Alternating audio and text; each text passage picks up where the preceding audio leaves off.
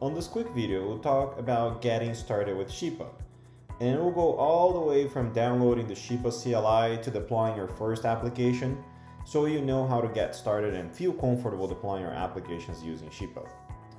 The first topic that we're going to cover is downloading the Shipa CLI. Let's see how we can do it.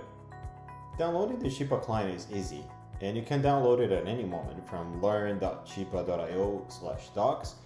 And right here you can find the link called downloading the Shipa client. You can find Shipa client for the different operating systems available here, and this is automatically updated with the new releases. One thing that you can also do if you're using Linux or Mac OS is basically move the binary that you download into your user local bin folder.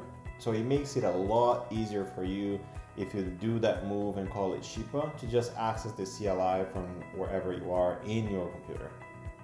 Let's see what's next. Great, now that we have our CLI downloaded and ready to use on our local machines, the next step for us is to add our Shipa instance as a target to our CLI and log into Shipa. Let's do it. Great, with your Shipa CLI downloaded and installed in your local machine and available, now the next step for us, as mentioned, is adding the Shipa target to our CLI as well as logging into Shipa.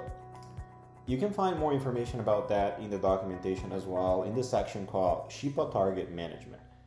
So what we're going to be doing now is finding the address of our Shipa instance, and that can be either provided by your platform engineering team, or in the case you have Shipa installed in your local machine or in a cluster that you have access, you can get that yourself, and you can get that by running this command. If I head to my cluster, I'm going to connect. So Shipa is installed in this GKE cluster called Shipa v11.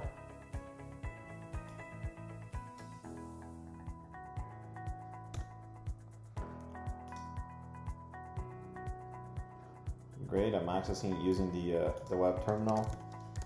If I just run the command that I copied from Shipa's documentation, it will give me the IP of my Shipa instance. So what I'm gonna do now is, I have the IP and I'm gonna be running the Shipa target add command. So let's do that right now.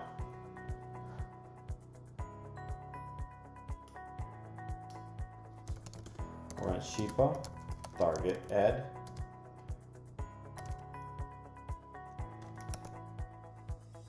I'll call it get started. I have to run Shipa target add and then label, which in my case I'm calling get started, and then the target, which is the IP we got, and then flag S to set as a current. And you use the flag S in case you have or you plan on having more than one Shipa instance. So the flag S basically tells Shipa, your Shipa CLI, which is the target that you should use. Great, this is added now. And if we do Shipa login, now I can enter the credentials that I used when installing Shipa, or credentials that someone gave me access to. Great, and now I'm successfully logged in. Let's see what's next. Great, now that we've added Shipa as an instance and we've logged into our Shipa instance from our CLI, the next step for us is to learn how to list existing applications. Let's have a look at it. Listing applications is very easy, and you can do that through the Shipa app list command, which will then list the existing applications that you have. If it's a fresh new install of Shipa, the only application that you are going to have available in this case is the dashboard, which you can basically get the address directly from here and access that if you'd like. Let's see what's next. Now that we know how to list our existing applications, why don't we go ahead and try to deploy our own applications as a last step? Let's give it a try. There are different ways for you to deploy your applications on Shipa, but to keep things easy as the first application that we're going to be deploying, I'm going to walk you through an example of deploying a Ruby application. On our GitHub, as well as on the documentation, you can find links to several simple applications Golang, Python, PHP, Ruby, and other apps that you can use as an example when deploying. In our case, we're going to use Ruby. What we're going to be doing is I'm just going to be downloading the code from the GitHub repo into my local directory. So I'll do git clone and then the address. Great. If I list it, I can see Ruby sample. If we're going to be deploying directly from code, one of the things to notice is that Shipa is going to automatically build a Docker image and deploy that directly for you in the cluster, in your Kubernetes cluster, without you having to create any type of object, YAML file, without even touching Kubernetes underneath. And for Shipa to be deployed directly from code, you have to enable what we call platforms. Shipa has different platforms today.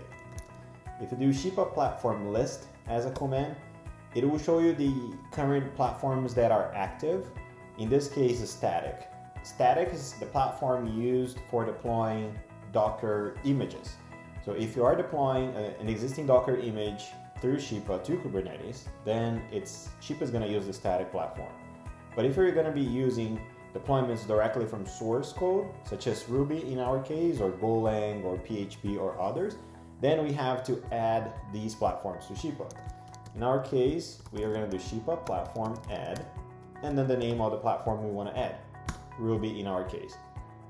If you want to add Golang, Python, PHP, Node.js, and other, or Java, for example, and others, you can simply execute the same command, Shipa platform add, and the name of the platform you want to run at the end, such as Go, PHP, Python, or others. So it's very straightforward.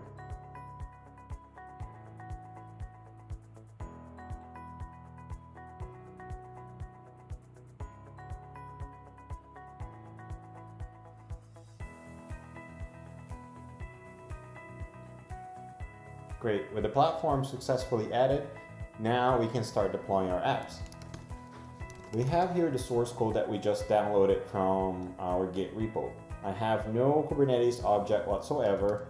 If I look inside my app, Ruby, I have hello from Shipa with Ruby and VS Code. I'm not deploying from VS Code in this case, but from my local machine. The only thing I have here is a Shipa YAML file that is basically executing a hook when the image is being built, and you can get more information about that directly from the documentation as well, how to run hooks, health checks, and others from the Shipa YAML file. But it's important to notice that the Shipa YAML file is an optional file. You don't need to have it in the root of your directory, of your application code. It's just there as optional. So the first step for us is now to run a Shipa app create command. And when we're running a Shipa app create command, I'm gonna need to pass my application name that I want. So I'll say app1, and then I need to pass the platform, in our case is Ruby, and the team that is the owner. If you have multiple teams within Shipa already, then you can select which team is gonna be the owner of the app. In my case, I'm gonna put admin because this is a brand new install of Shipa and I only have the admin team. Great, the app is created. If we get our dashboard,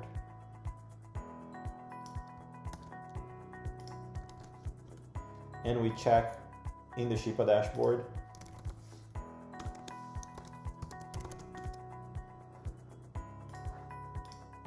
we can see our app1 here, and the status is idle because we have not deployed our code yet. We're gonna do that right now.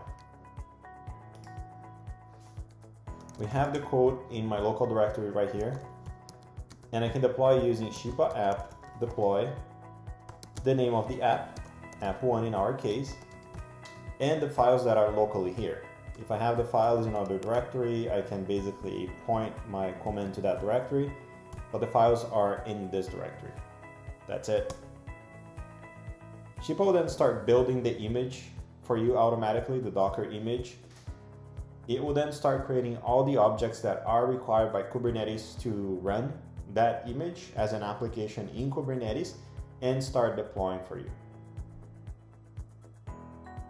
As you get deeper into Shipa and you explore other opportunities, you can see that you have different deployment options. You can deploy directly from your CI/CD pipeline. You can also deploy using Git. You can deploy even using your VS Code or any other development IDE tool that you use. It gives you different options in this case, but this one is the simplest one to start with. And you can see our deployment finished already. So let's head back to the dashboard to see. We can see it is running at this point. If we check the application dependency map, we can see that we have some of the apps or some of the objects that are here that were created automatically by Shipa for our application. Shipa also created an endpoint for the app.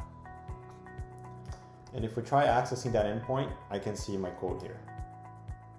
I hope that was helpful. Thank you very much.